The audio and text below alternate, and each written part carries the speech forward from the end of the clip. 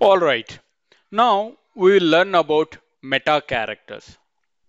Meta characters allows you to write regular expressions patterns that are even more compact. Let me show you an example. Now, if I want to match any digit that is same as 0 to 9, in that case, what I'm going to give backward slash and then I'm going to give digits over here. There you can see which matches any digit that is same as 0 to 9. Here you can find 8, 5, 6, 3, 0, 3, 2, 1, 9, whatnot, and then it will give all the matches over there. Now, if you want to get all the matches of any letter, digit, and underscore character, then we are going to use slash backward slash W. This is nothing but word. Okay, which it will give any letters, digits, and underscore characters. If you want to match the white spaces, there you can see in my string, I'm having some spaces over here and the tabs over there, right? In that case, I'm going to use yes over there. Then if you see the S matches any white space character irrelevant of the slash or slash n slash t slash f slash y. There you can see it is trying to identify all the spaces over there and the tabs over there. And slash t is there where is the tab characters only. In a such a way, T stands for T. There you can see over here I'm having tab over there which is the position 78 to 79.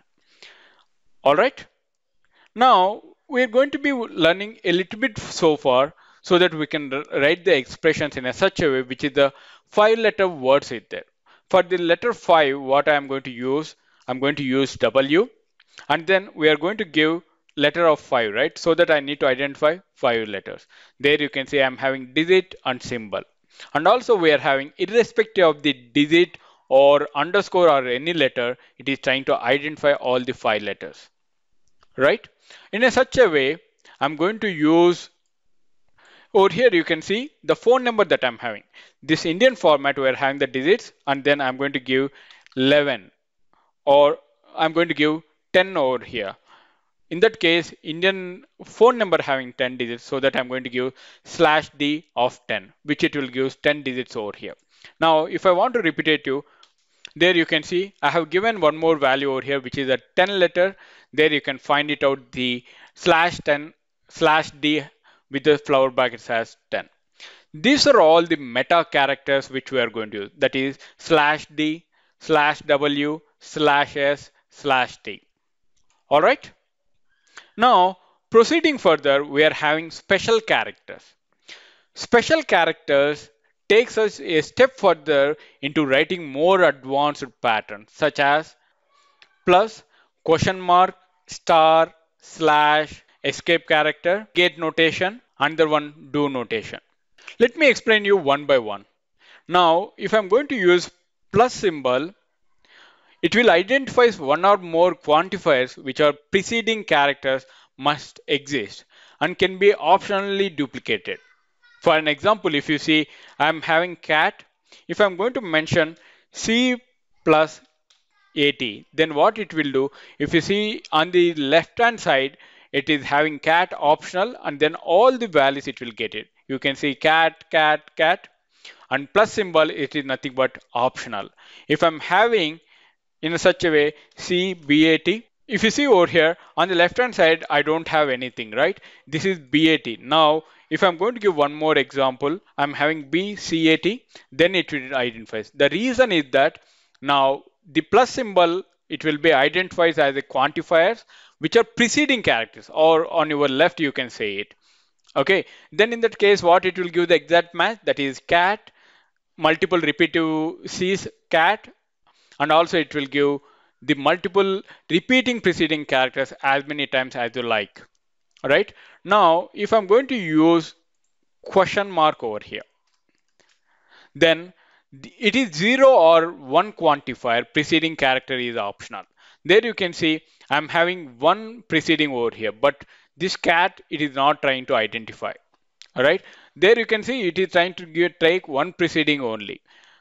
These are all the repetitive things. There you can see I'm having C is optional over here so that it is having hat also. Cat, bat, rat, all the optional character. This is C is optional over there.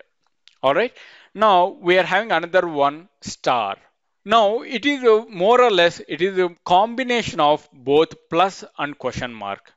In a such a way it is having zero or more quantifiers, that is preceding character is optional. Now if you are going to make it at, which will match, you can see over here at cat, all it will matches. And also it is like the combination of plus and question mark. All right. Now, in a such a way, if I'm going to give slash star, what it means, it will exactly matches the star over here. In a such a way, this is the special character literally. Now, if you want to match it with the C star 80, in that case, if you're having any string over here, in that case, this is you are looking for the exact or special character literally, in which it will matches the exact value. All right. Now another one, negate notation. Now in a such a way I'm going to give negate. See negate notation. You use to identify a character that should not match it within the range. Let's assume if I'm going to give B notation A to C. In that case, it doesn't want to match in between. Then whatever it may be that you have inside that, it will get all the values. Now let's assume I'm going to take one more thing as LD.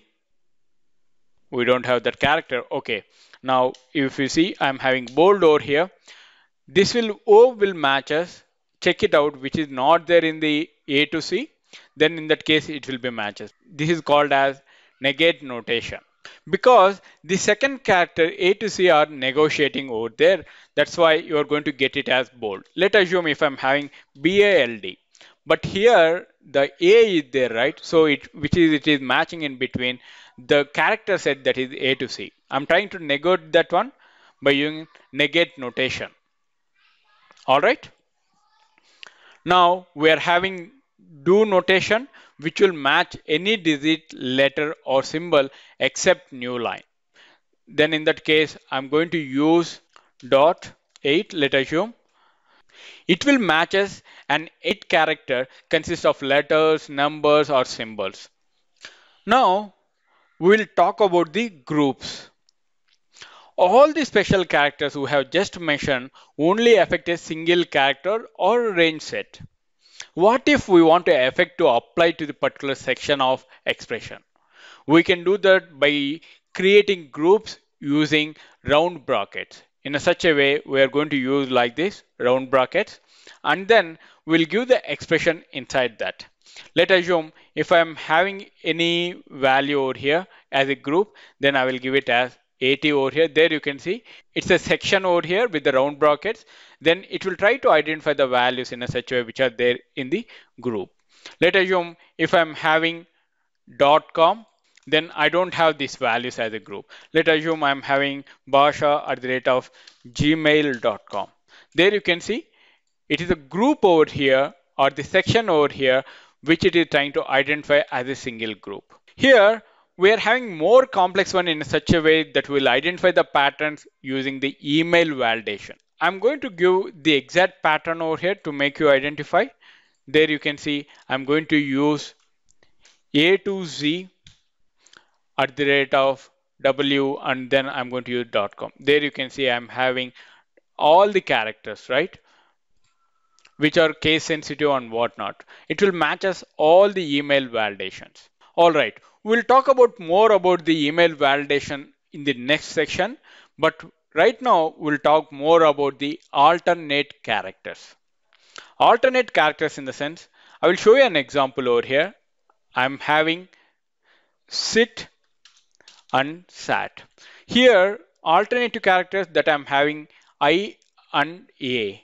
Now I want to identify these kind of things. In that case, what I will do, I will give, it need to start with S, and then we are going to use groups over there as round brackets, and then the optional one or the alternate one, right? I'm going to use this pipeline symbol over here, which is equivalent, and then I'm going to use yes, and then I'm going to use T over here. In that case, if you see over here, I'm having sat, sit, sat, all these matching characters will be given over here. This one we'll call it as parenthesis, right? So this is the pipe symbol. To identify each side of the symbol, it will affect to get all the matching characters. It's a kind of or, we'll say, SIT or SAT, that we have to get it by using alternative characters, which is the part of pipeline symbol. All right. Last but not least, we will learn about starting and ending patterns.